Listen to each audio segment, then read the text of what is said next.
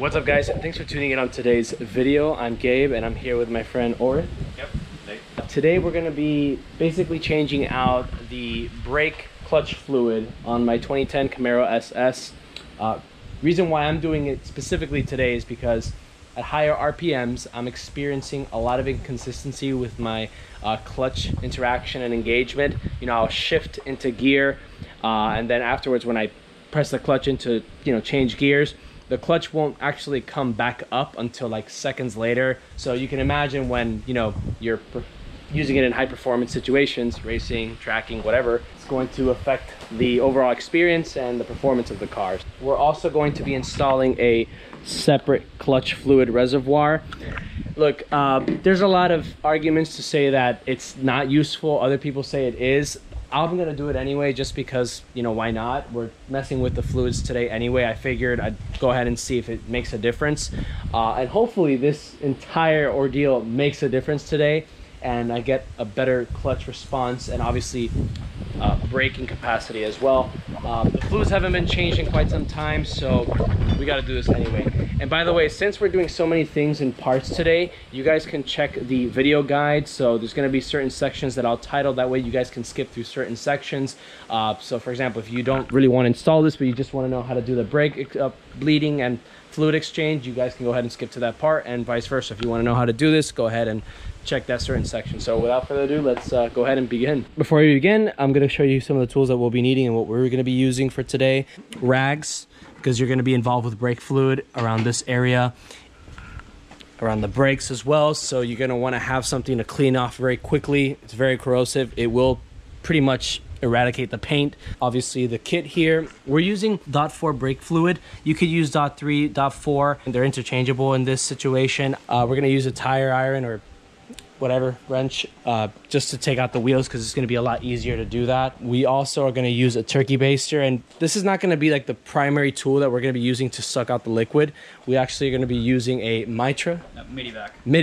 There you go. Extremely useful tool, but this is just going to be just to remove some fluids before we actually start taking it out with the vacuum, because there's just not a big storage compartment there, so the less fluid that has to deal with, the better. Obviously, since you're going to be working with taking off the tires and the wheels, you're going to be using a jack, stands. We're going to use 7/16 for the Zerk fittings. If you have a SS Performance, it will use a 7/16 Zerk. I think on the other models you use a smaller one. So this is the number 2 Phillips with a right angle on it. Now you don't need this. You can use a smaller screwdriver. We're using the tools we have on hand. Just what we're going to use. First thing we're going to do is start using the turkey baster here, and we're going to be sucking out as much brake fluid from here. We're going to get a feel for how the condition of the fluid actually is, and we're going to be dumping it into here. And again, this is going to get messy, so you got to use towels that you don't love. It's not that bad though. Actually better than I thought it would be. Yeah.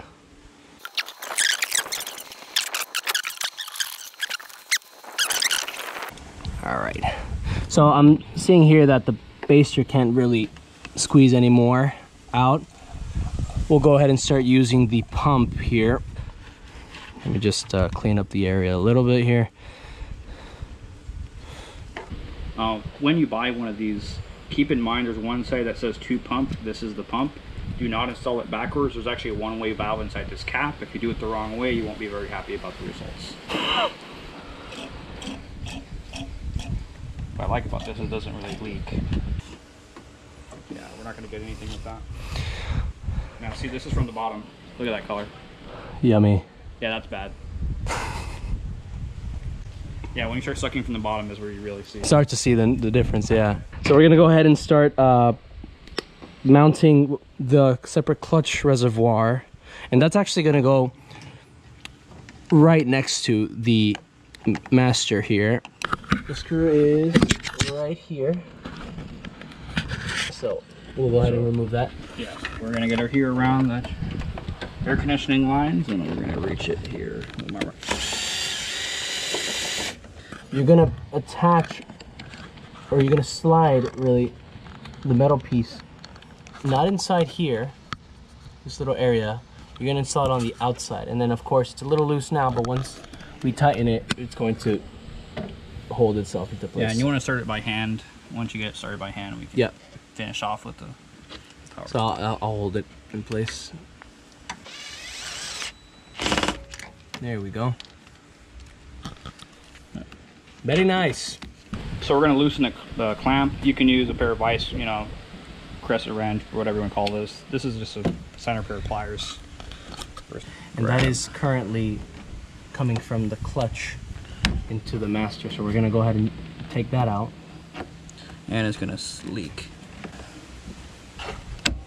There we go. Once you slid that back, what I usually try first is to grab with the pliers and see if I can just turn it. Just break it loose. Once it moves, I should be able to pull it right off. There you go. You're starting to move it a little bit. I'm starting to see it. Nothing.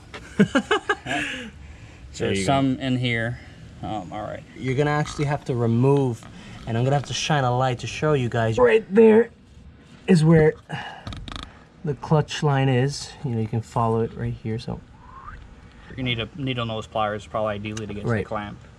It's the same kind of style clamp as we have over here. And normally they're pretty easy to take off. Still at the air, it makes it suck.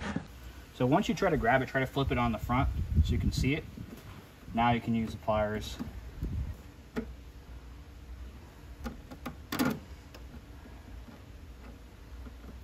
There we go. Don't do it twice like I'm about to do. This is the old hose. You can see there's some fluid slowly dripping out. You're gonna want to block off the reservoir. Right. Now earlier we were gonna use zip ties because we're, you know, Neanderthals, but we actually realized we still have the clamps from the old one. And that would go right here. Right over there. Too big. Yeah. Never mind. We're still gonna use zip ties.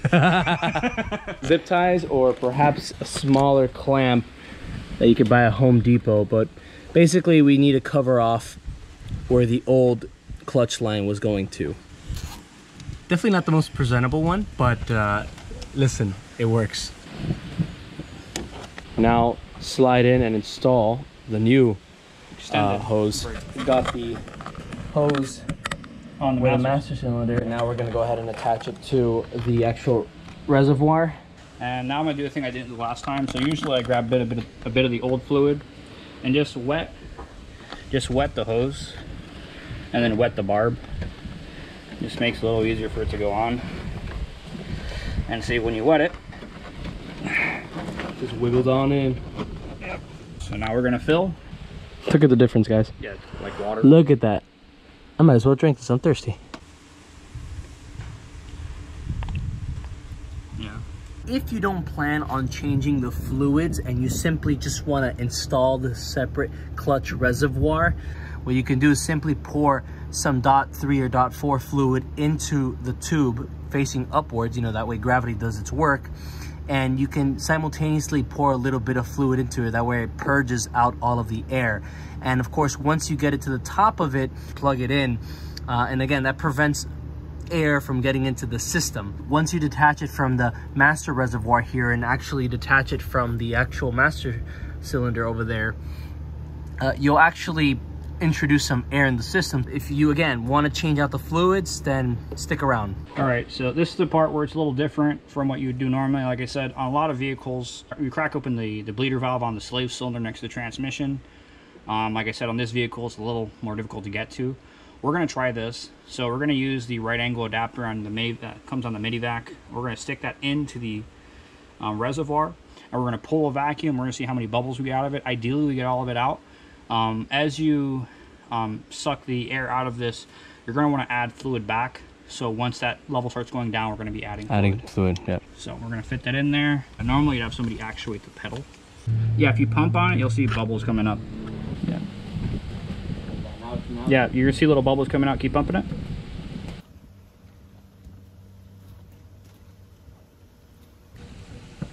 Yeah, bubbles are going to keep coming up. Okay. So now that we have that, let's stop for a bit. We're going to pull the old fluid out, and we're going to add new fluid again. Because it's getting dirty, it's mixing in.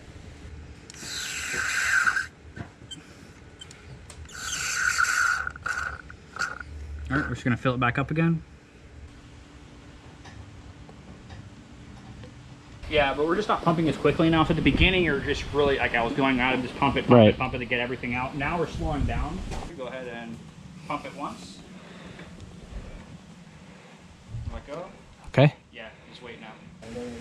Wait, give it a second. We gotta let, so you see my, if you can see here? Yeah. See his bubbles? We gotta wait till all the bubbles come up. But otherwise we're gonna suck the air right back in. We don't wanna suck the air back in. If you look at the brake line here, we actually have the fluid. If you pull the pedal down too far too quickly, you'll actually suck in air. All right, go ahead. Look at all those bubbles coming up. Yeah, when you stomped on it, you put a whole bunch back in. Yeah, that's why it's taking a little bit longer now. That's why we're getting big bubbles again. They're smaller again now, so it's getting better. Yeah, so don't stomp on the pedal when you're doing it this way. We just sucked a bunch of air back in, which is why this is taking, part of why this is taking so long. Learn from somebody else's mistakes. Yes. Yeah, we're not professional car mechanics. We're just guys who like our cars. Exactly. Hold it down. Okay, just hold it there. All right, let it back up.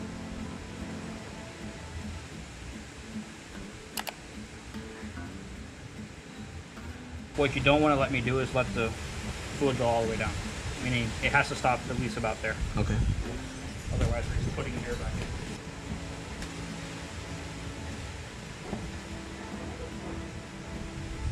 in. All right, bring it. Yeah, stop. Now come back up. Yeah, look at that. Jeez. You know? Oh, it's We're all the way down? it's almost, it's like at the black part. So just. There's not, you see, there's less bubbles now. We're going to give it a second. We're going to reduce the vacuum. All right, let's go ahead and fill it up. Now it's resting.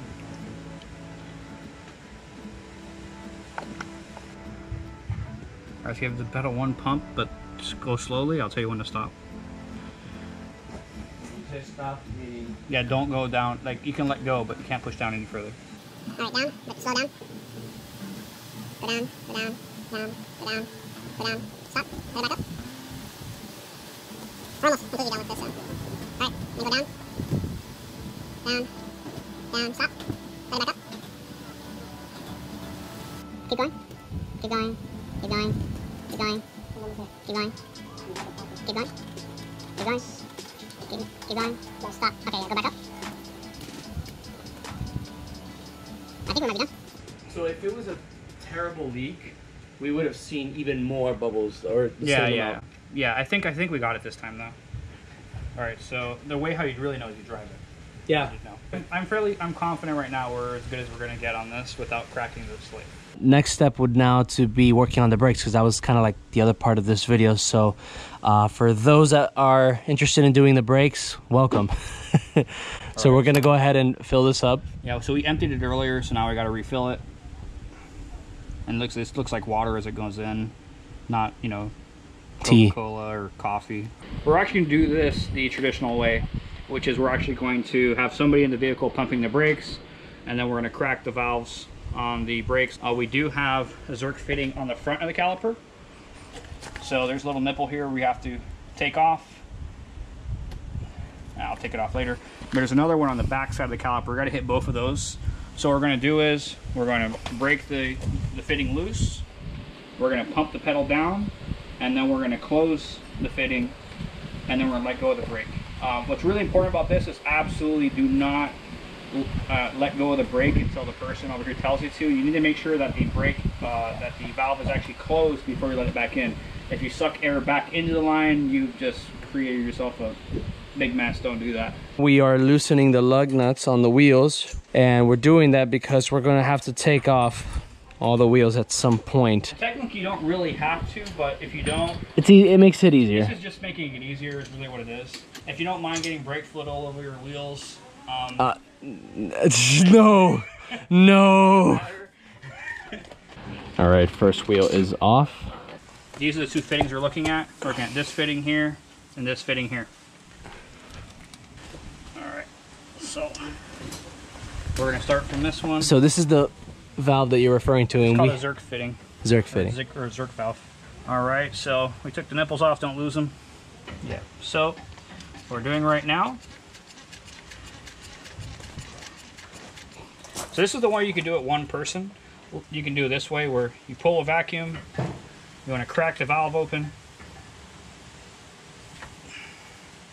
It's gonna suck all that pond scum crap out. Look at that. And you want to watch that. Make sure you don't pull too much. You don't end up with no vacuum. So keep going.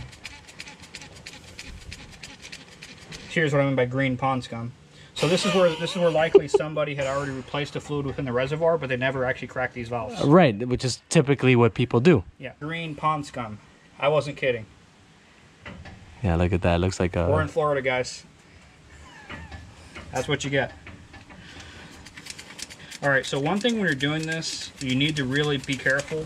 You need to keep walking back to your reservoir to make sure you do not run that reservoir dry. If you have a second person, what they should be doing is sitting over here at the reservoir and refilling.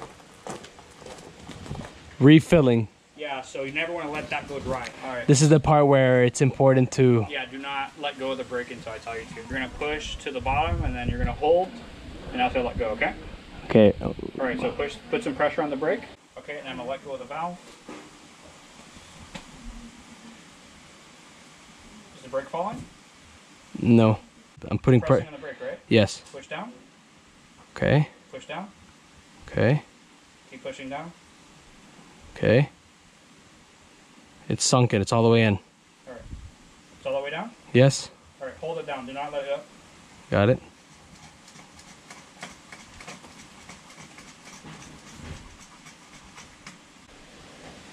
All right, let go. Sure? Yeah. All right.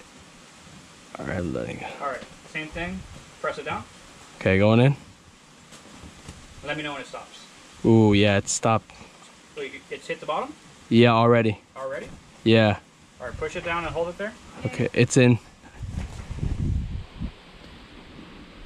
Okay. Okay, now it's going in. It's depressing now, like it's going inward. Okay, I think okay, we need to go over this. Tell me when it stops. Okay, it stopped. Like I'm at the maximum possible like position. All right, let go of the brake. Okay. Okay. All right. Now push it down. Okay. And it's not falling to the floor, right? It's not all... like if the car's off. Yes. Okay. All right. So all right, I'm gonna let the brake valve open. So keep pressure on the pedal. Tell me when it hits the floor. Okay. Okay, it's moving. It's moving. It's moving. It's okay. Hit the floor.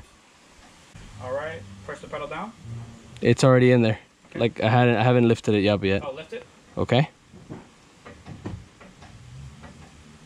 All right. Press the pedal down. Okay. Okay, it's depressing now. Okay. Now it's at all the way at the end. All right. Let go. Okay. All right. Press it down. Okay. All right. It's all the way down.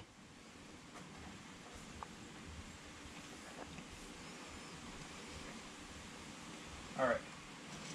I'm still holding it. Go. Okay, let go. Yep.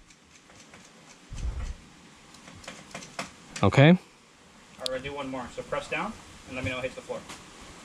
Okay, it's stuck halfway. Okay. Press down and it stopped, right? Yeah, it stopped. Okay.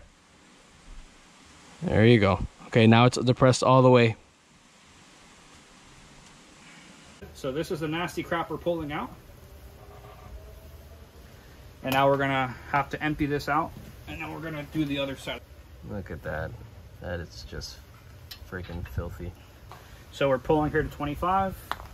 I just want to keep that in my sight. I don't want to really see it go below 15. Push down. Okay.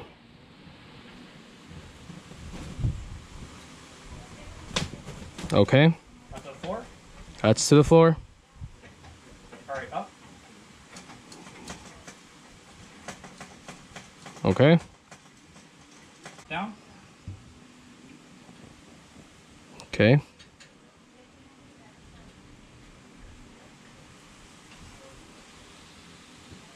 All right, it's all the way down. All the way down. Yep. All right, let it up. We're not just bleeding, we're also changing out the fluid. True. If we're just bleeding, we don't have to do this once. per valve. Like, we're not just trying to get the air out, we're also trying to change the ponds come out.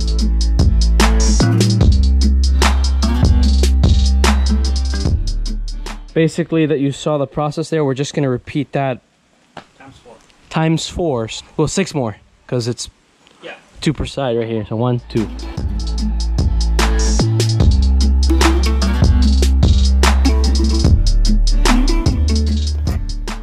Look at that. So you see here, it's actually so bad that it's separating. Like the water is separating from the crap. Right, yeah. There's like an ecosystem in here, dude. You're right. So as you guys can see, we've done pretty much the back calipers now, and you'll notice that there's a lot less fluid. That's pretty much all the fluid that was currently in there that we took out, all the nasty, you know, bikini bottom stuff. And again, we're gonna add a little bit more as we continue the front tires, wheels.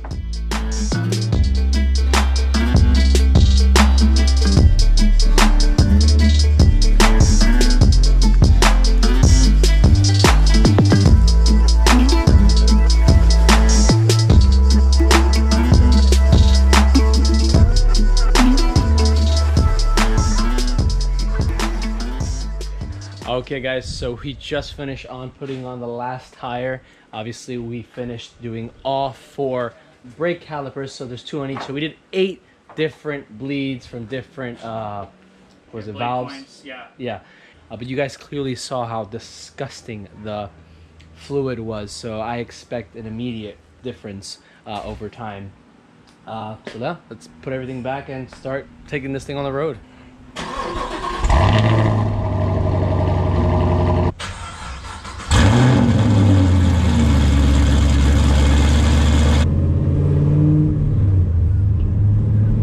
Good. Smooth. And then I would do a brake test before you go any before you go any faster. Do a brake test. Get step one, really step. How do they feel? Delayed. Delayed? Okay, keep going. Ram again. Delay? A little bit, but it was better than before. Delay or? Like, I'm stepping on it, but the car is not braking. Harder? No, you need more pressure. You need to press harder. What you're misunderstanding, the brake is not sinking to the floor. It just won't go any further. Right. You're not pressing hard enough. Okay, so I gotta really press harder. So you were used to having spongy brakes with air in them. Now you have brakes with no air in them. When I meant press the brakes, I meant really press the brakes. Got it. Oh, your synchros feel good. I want to do a third this second. Feels good. Yeah? Yeah, I'll let you drive again.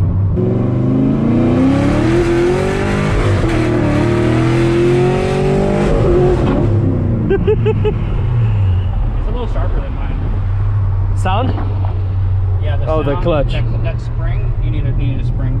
That's not air in the line. Yeah, that's how they're supposed to work. That clutch is staying down, but it's not air in the line. That's the return spring.